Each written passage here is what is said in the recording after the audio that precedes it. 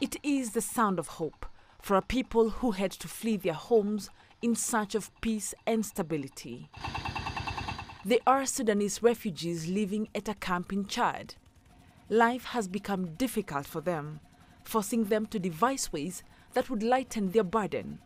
Some of them have set up small businesses to help provide the thousands of refugees with basic needs. I'm using this meal so that people in the camp can have flour. In the first few days, we suffered a lot from the lack of meals because we left them in Darfur. But we had to take a risk and had to bring them back here to grind corn for the people.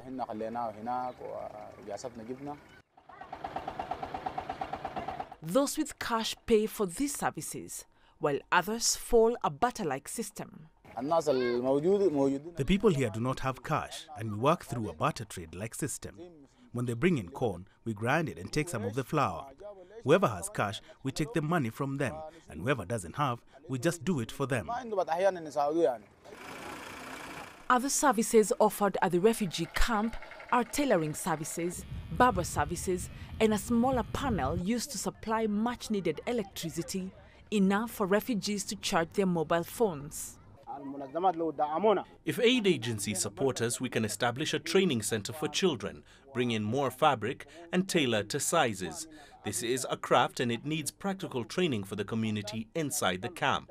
We wouldn't have to live life in this kind of a situation, but we were forced to, and now we're inside the refugee camp. If we find any support, we can expand our work. Some of the people practice their actual jobs, while others land inside the camp to provide for their families. Previously, I did not work as a barber, but after we came here and the conditions became very tragic, it became very difficult to make a living and my mother and father died.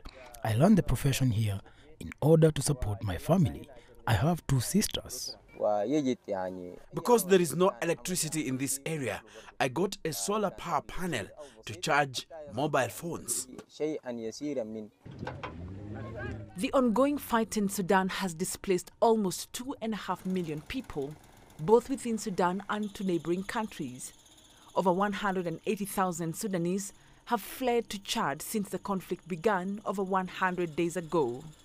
Wanjamungai, CGTN.